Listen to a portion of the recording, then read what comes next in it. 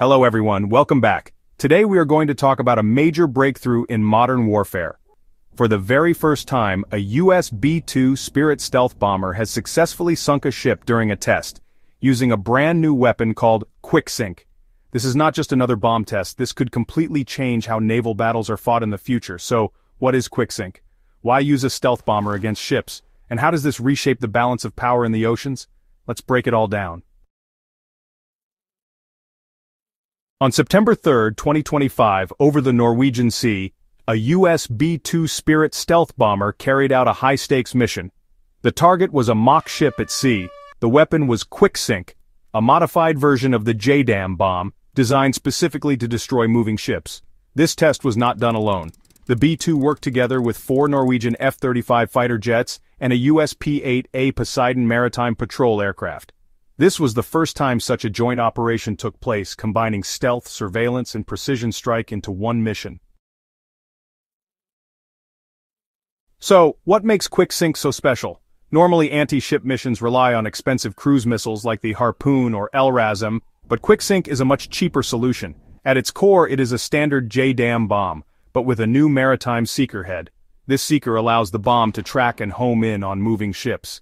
In this test, the B-2 carried both 2,000-pound GBU-31 bombs and 500-pound GBU-38 bombs, proving that different sizes of QUICKSINK can be deployed depending on the mission. Essentially, it turns a regular smart bomb into a ship killer. Here's how the operation unfolded. The P-8 Poseidon first scouted the area and identified the target ship. This data was then relayed to the B-2 bomber. Meanwhile, the Norwegian F-35S provided escort and electronic surveillance, ensuring the skies were safe. The B-2, flying stealthily and nearly invisible to radar, approached the target zone. Then, it released the QUICKSINK bomb, which guided itself precisely onto the moving ship. The result? The target was destroyed, proving that even a stealth bomber can now function as an anti-ship strike platform. So, why is this test such a big deal? Traditionally, sinking a ship requires expensive long-range missiles or torpedoes, but QUICKSINK is a low-cost alternative that can be dropped from multiple aircraft. Combined with the stealth of the B-2, it means ships can be attacked without warning. Think about it. A B-2 can fly thousands of kilometers undetected, get close to enemy waters, and drop bombs that sink ships, all at a fraction of the cost of traditional weapons. This makes it harder for countries like China or Russia to feel secure about their naval fleets, even far from US shores. This test also shows us how warfare is changing. It's no longer just about one branch of the military, it's about integration. In this mission, the Air Force, Navy, and allied forces like Norway worked together. Surveillance from the P-8, stealth strike from the B-2, and support from the F-35S created a complete ecosystem. This kind of joint, multi-domain warfare is the future. It allows militaries to operate faster, more flexibly, and with greater precision.